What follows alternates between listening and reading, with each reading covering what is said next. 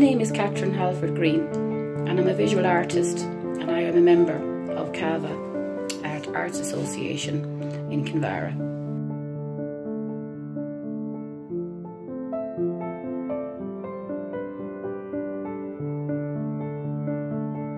This project here was with Roseanne Simon. It was about reclaiming the image, painting back into the image, and I found a way where you can print onto canvas or cloth. I then decided to see what would happen if I did that with my recorded performance pieces and put them onto canvas.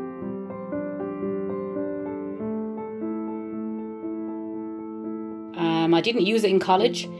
The work was too personal to me at the time to be kind of viewed and to put on, because we had 7 suicides and 1 murder in our group of friends, which was very, very, very shocking.